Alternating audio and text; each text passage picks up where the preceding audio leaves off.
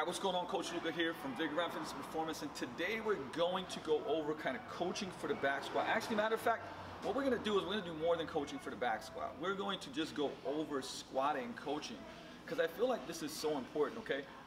You've heard me mention this before, that we just don't back squat a lot of people, and not because we don't feel the back squat is a great exercise. It's because a lot of people cannot get into good positions for the back squat. Like, they don't have the adequate, I would say, especially upper back mobility. So they cannot extend in their upper back. Their shoulder mobility doesn't go here. And you'll see once I set this up why you need this so bad, right? And because they can't get there, to try to back squat will put them into really bad positions from the get-go. So, you know, here's the thing. What are squats great for? Well, they're fantastic for building muscle, right? So if you want to build, I would say, more toned legs, bigger legs, right, more lean sculpted legs. Yeah, I said those words because it's like they help out with that, because that all toning and sculpting is like, hey, have more lean mass, have less body fat, right? They're great for that. They're great for strength, okay? They're fantastic. They're great for fat loss. And why? Because, well, first of all, it's your whole body working, right? A lot of muscle mass is involved. It's very, very tough. And especially if you start doing any type of, I would say, well, we already know, like, you know, improving lean muscle mass and reducing calories to draw body fat, that's the name of the game. But also, man, like, when you start doing any type of like higher rep squats, it's very, very challenging. So they're fantastic. But, you know, people go like, well, you say that squats are great, Luka, but you just don't use back squats. So I wanted to show different variations that we use, and kind of regress and show on the back squat how we do stuff, and how we build it up, and what are things that we'll switch up into it. So from exercises to cues to weak links to work on, we're gonna go over all of that today, right? But we're gonna start with the back squat, because it's like, if you can do it, how do you want to set it up? And first of all, like, he was gonna shoot me doing this in the rack, but sometimes I might just step out towards you and show it to you. Not to say that if you were doing this in real life that you do that, but I want you to see what's going on. So that's why I have an unweighted barbell, to be able to change angles and just show you guys, you know, what the coaching cues are. So first of all, what we're going to start with, if we are setting up a back squat, remember, if we're setting up a back squat, okay, is that we want this to be about chest height. And you'll see a mistake right off the bat is some people will set this up too high, so then you have to get up on your toes to essentially to unrack it, right, and get back down, or too low where you have to now kind of good morning it, you know, good morning out of it. So one of the things with any, especially back squats, is like, you know, positional. So if the setup is good, the rep will probably be good, or it has a lot better chance of being good. If the setup is crappy, you're not going to do a good rep, okay?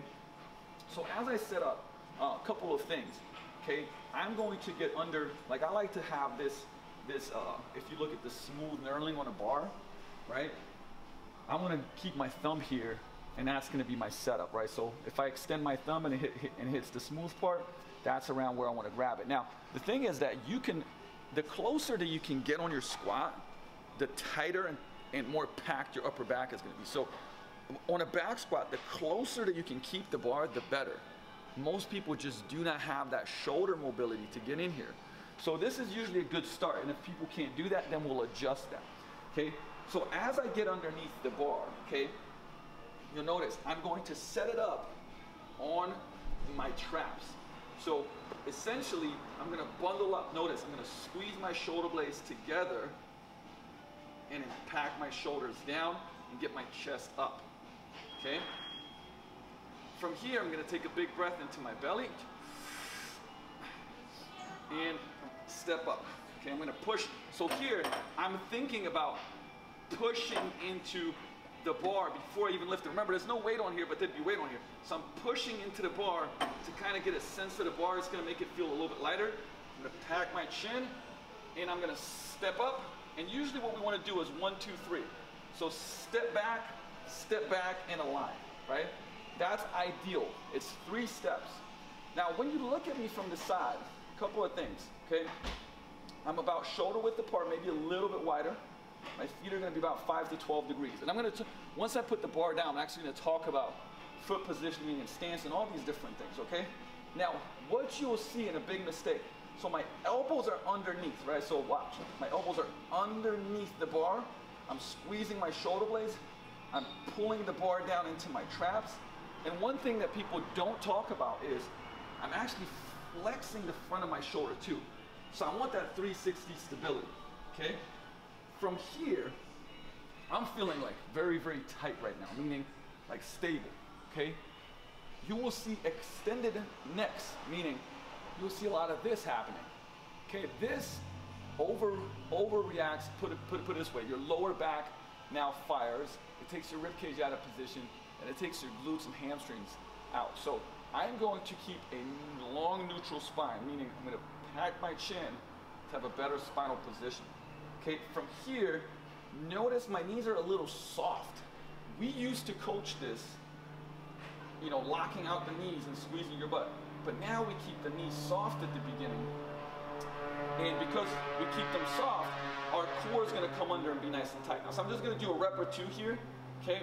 So I'm going to pull myself down. Notice I push my knees apart.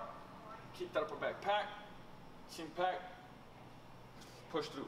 So I'm feeling every part of my foot. Don't think push through heels. Think tripod foot. So I feel my heel, middle of my foot, big toe, little toe.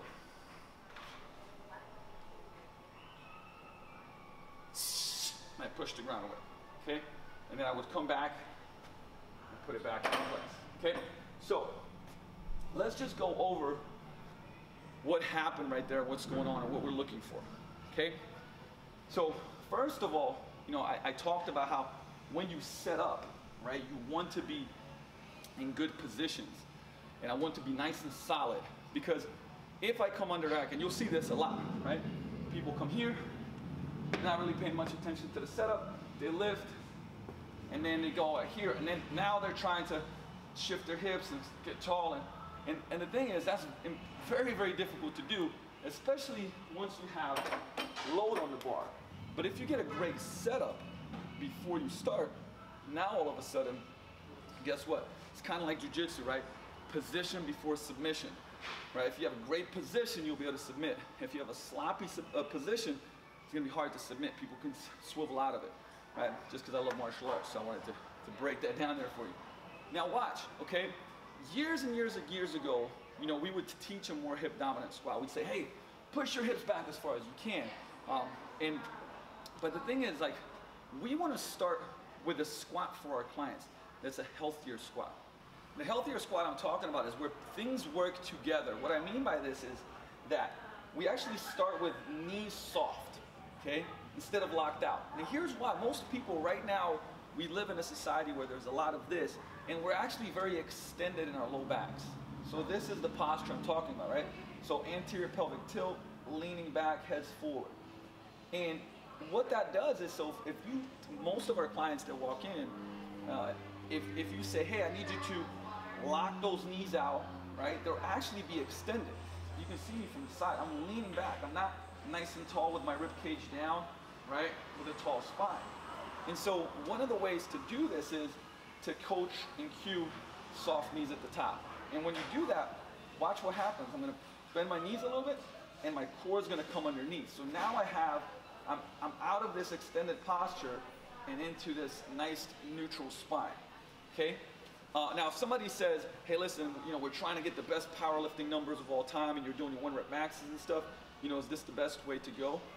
There's some other coaching cues we'll touch on that can help you with that, but this is a healthy squat. And most people, like I said, you gotta, even with our athletes that come in and they're a lot more hip dominant, when we teach them this squat and you know, the quads are working and the glutes are working a ton and the hamstrings are firing, it actually helps them improve all their lifts and they stay healthier and safer, which is really important. So this is why we teach this first. This is our first approach to teaching the squat.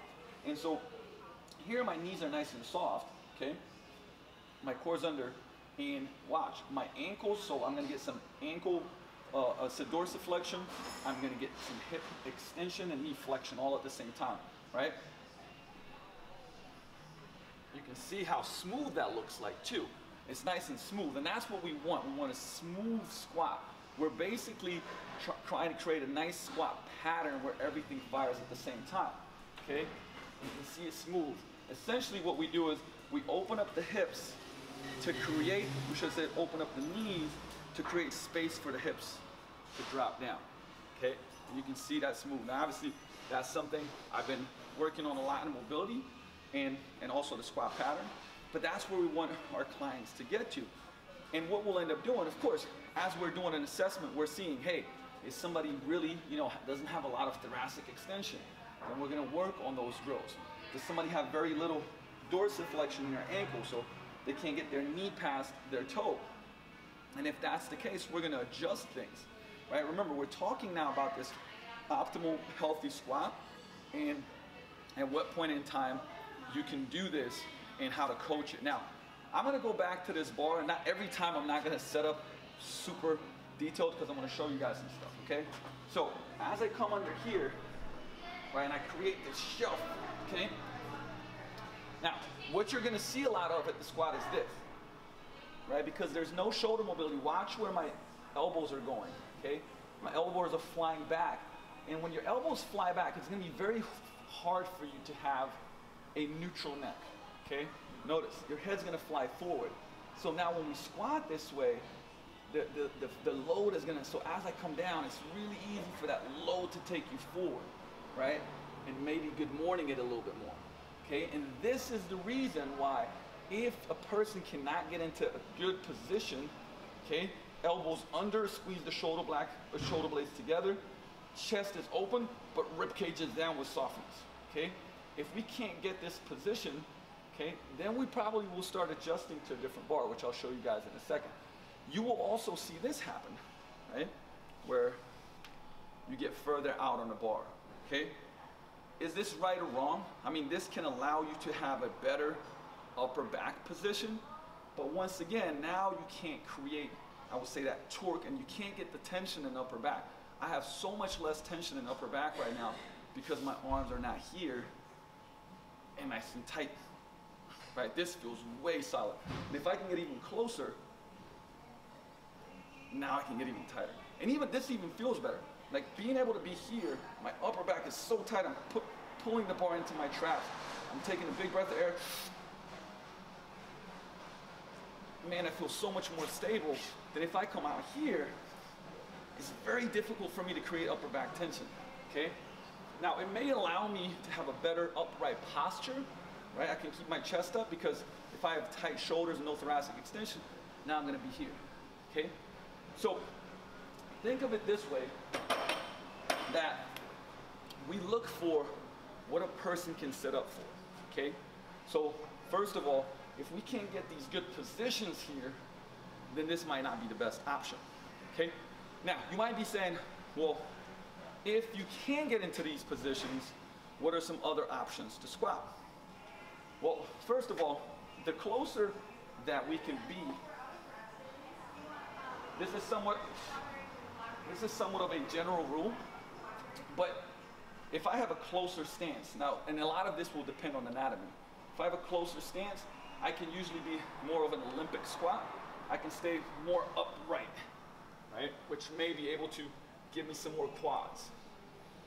If I go a wider stance, so you'll have very close stances. Some people will never be able to get there because of their anatomy, which is fine. You have like a neutral stance, and then you have wider stances. Now with the wider stance, the wider you go for your toes to track the knees, you'll have to also push those hips back. Now see, this is more hip dominant. This is more of a hip dominant squat, and I'm feeling more glutes on this position, okay? Now, depending on what the goal is, or what I would say the capability of your anatomy goes, that might be an option.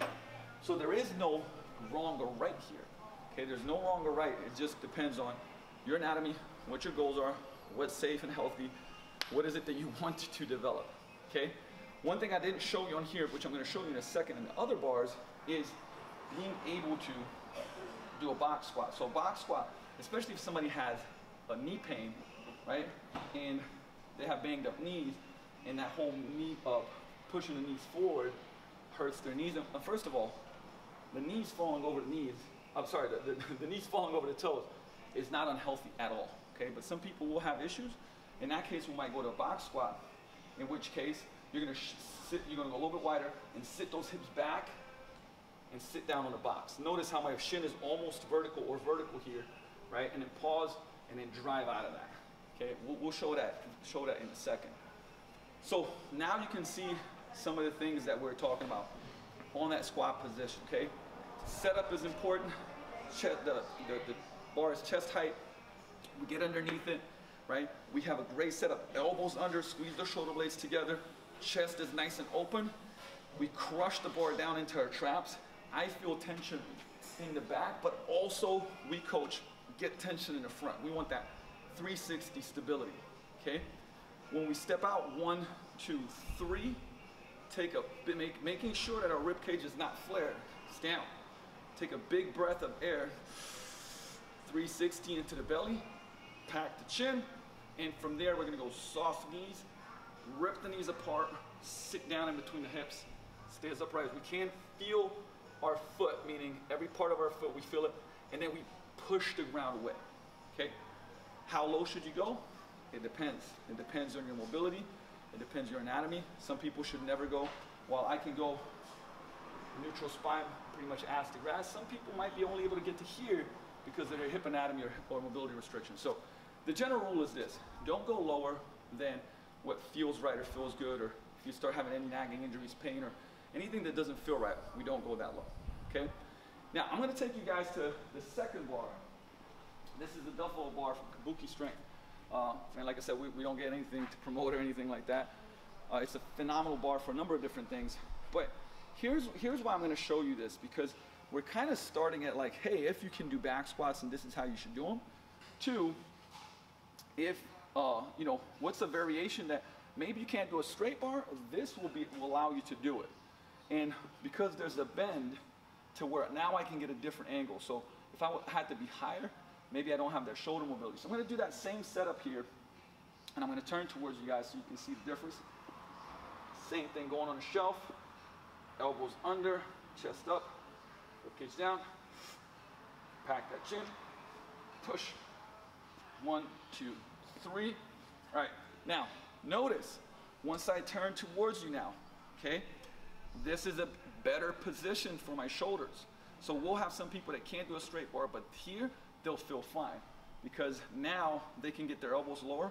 I can still pack, like watch, I can still squeeze my shoulder blades. I can still bring my elbows in. This feels, even for me, this feels a lot better, okay? And from here, same coaching cues, same things that we're talking about, right? But now, it just feels better, right? And if a person can find their good positions with a different bar, it's gonna make a huge difference. So I can still have that shelf in the front, still have that shelf in the back, right? I can stay nice and upright, keep that neutral spine. So, once again, I cannot reinforce the importance of that neutral neck position. We talk about neutral spine, but most people in a squat, as soon as the bar comes on their back, they're here, okay? And they walk out and it's a bad position. So we want that. Imagine if there was a dowel, a PVC pipe on the back. It should be butt, upper back, and then neck, which means it has to be nice and long, okay? And then we look up, right? And then stay in that neutral position. Once again, just the neck being out of place will change every joint going down the spine. So that's important, okay? So this would be something that we would use for back squats, for front squats as well. I'll show you guys that as we come back here. And then number 3 is a safety squat bar. Now, this is great for overhead athletes, for people with shoulder issues, and like I've said this before, 7 to 8 out of 10 people that come to you know, our gym, and I would say at most gyms, cannot pass an overhead flexion test. They can't, you know, they don't have great thoracic extension and rotation, and they just won't fit into either of the bars that I just showed you. So how can we get into back squat safely if the issue is more an upper body issue? And the safety squat bar is a fantastic one. This is an Elite FTS one. Same thing, I highly recommend any of the Kabuki Strength products. They're phenomenal. A little higher in price range, but worth every penny. So notice, same thing, I'm right about a chest height here for my setup. And you can see, right, that the safety squat bar has handles in front, so that we don't have to reach back here. We can reach in front for this. Now I'm gonna give you guys like right off the bat a couple of things that because of this bar, it changes. It changes a little bit of the center of gravity, and because the arm lever is in front of us, it's harder to create that upper back tension, okay?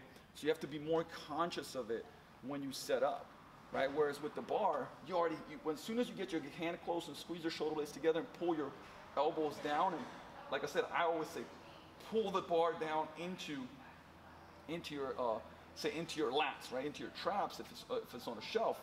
Now you have this massive and strong foundation. Here, it becomes a little bit more difficult to do that, okay? Because the arms are out here, so now it's tougher, and once again, you're gonna keep your arms up, which is great because it's not beating up the shoulders. So I'm gonna set this up and just show you guys how this looks like. I'm gonna do the same thing. I'm setting it up, nice and tall.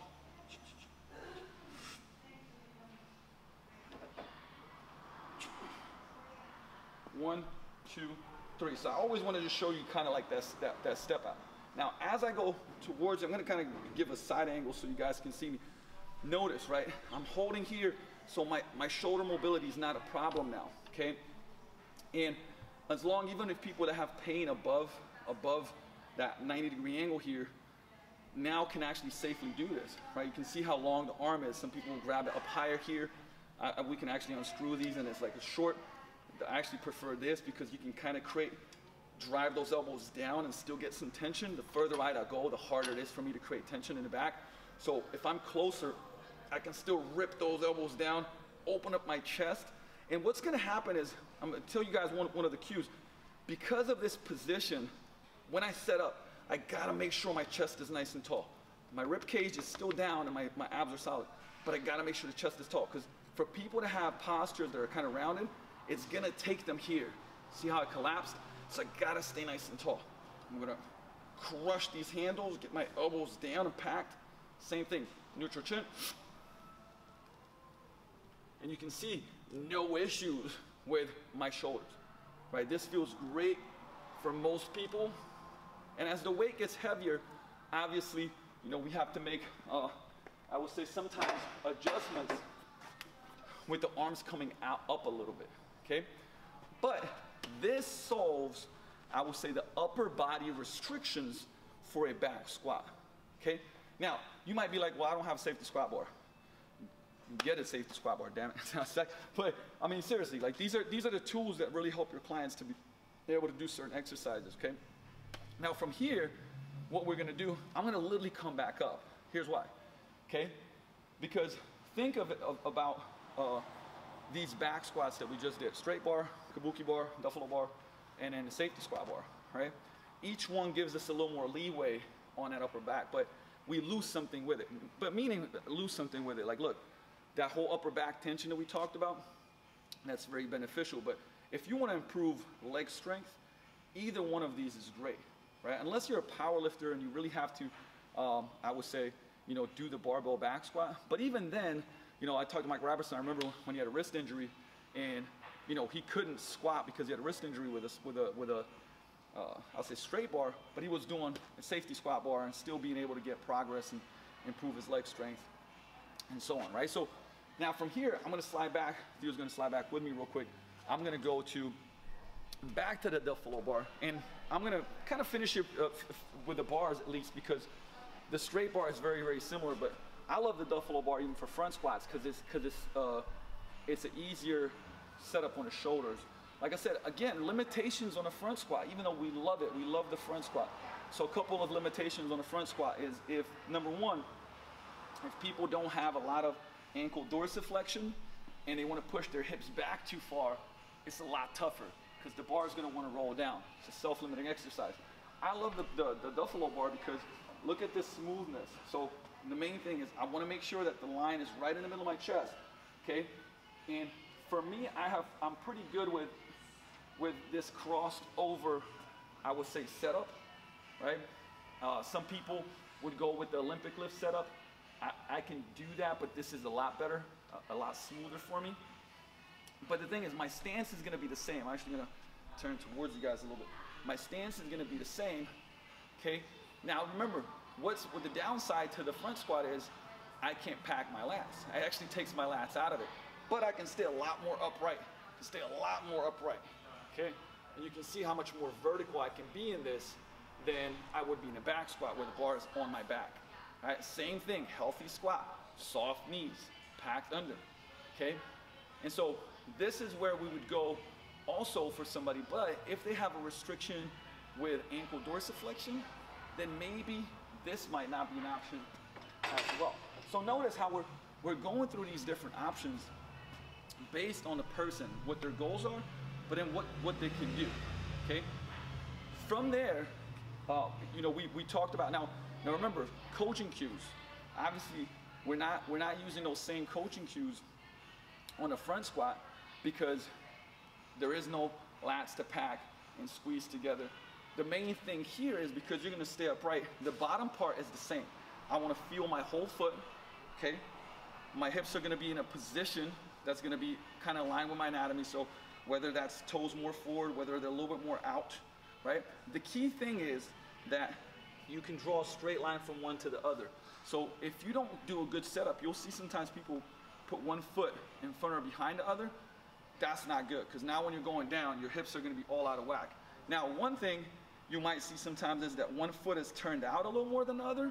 Now that might just be an anatomy thing, right? Maybe one of their feet is like, or should I say, femurs is a little more retroverted, right? Turned out than the other. And that's okay. Like I got a friend and a client who, I'm not exaggerating when I say his left foot is this far out, his right foot is this far out.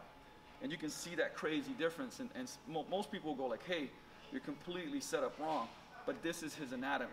So when he squats like this, that feels great. If he brings this foot in, just like the other one, as he goes down, he's gonna feel a pinch in his hip because he gets femoral acetabular impingement because his hip is a little more retroverted on this side, so turned out a little bit more.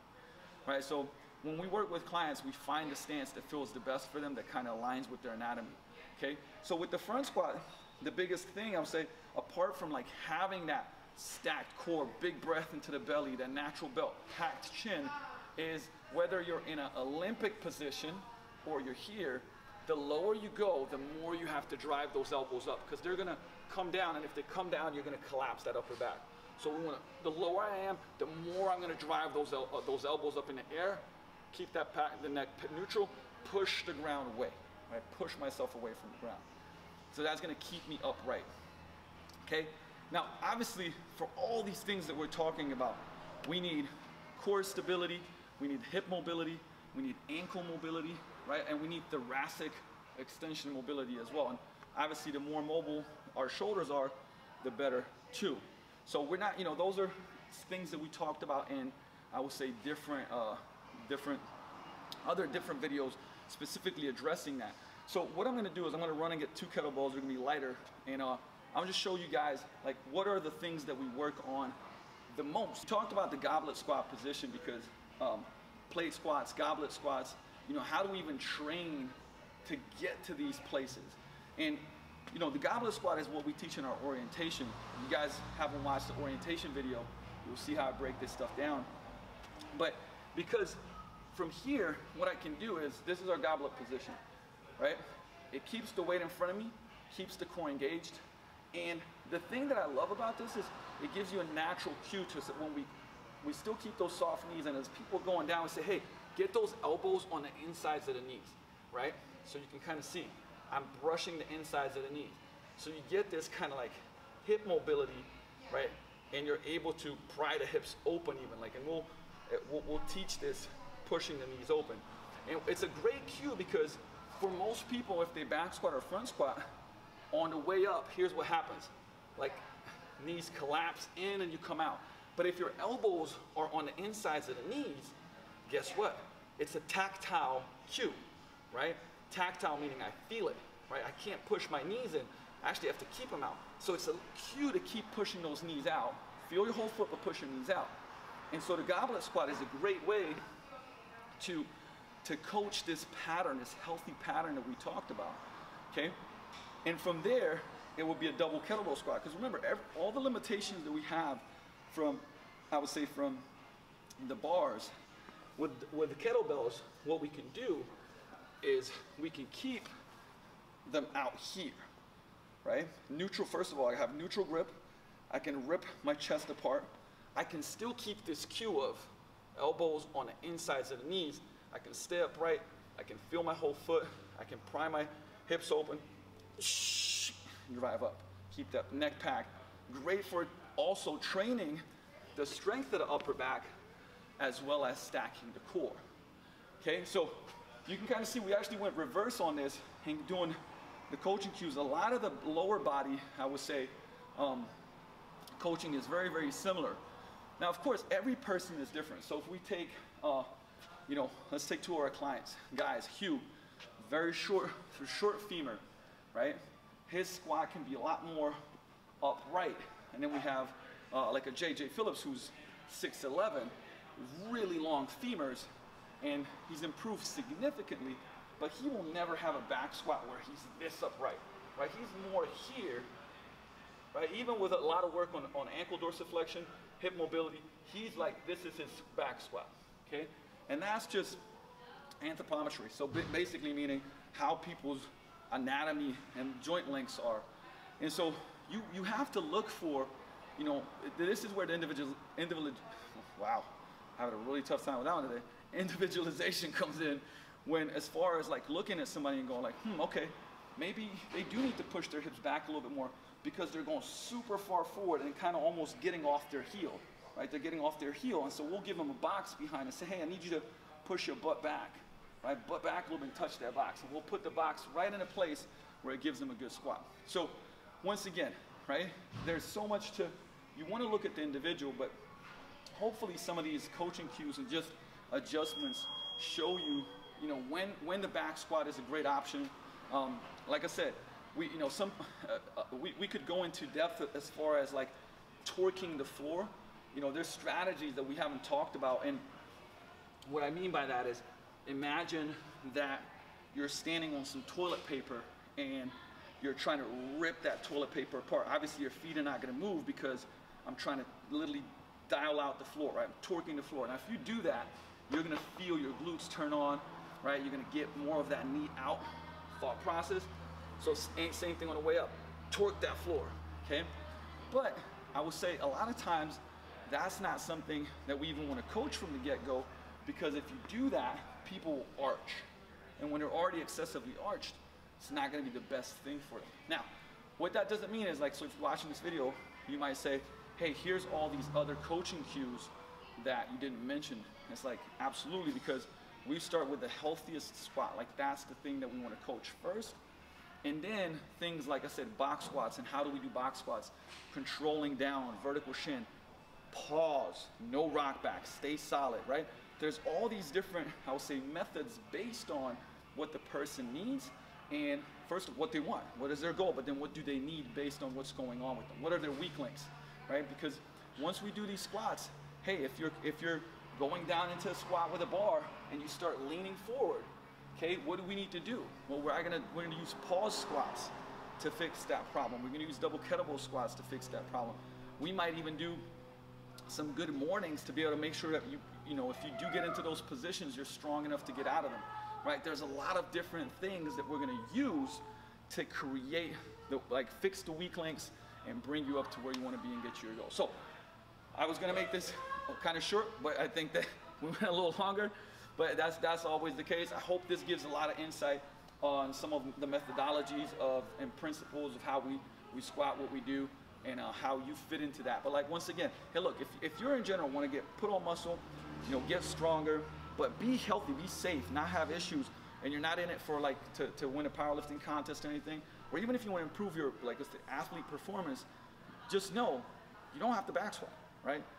You do have to squat. Squatting is a very smart thing to do, and is going to be very helpful, but there's a lot of different options that fit you so you can improve performance, feel better, move better, and not be hurt. All right, so with that, Coach Luka's out. I'll see you in the next one, and just make sure you put it into play.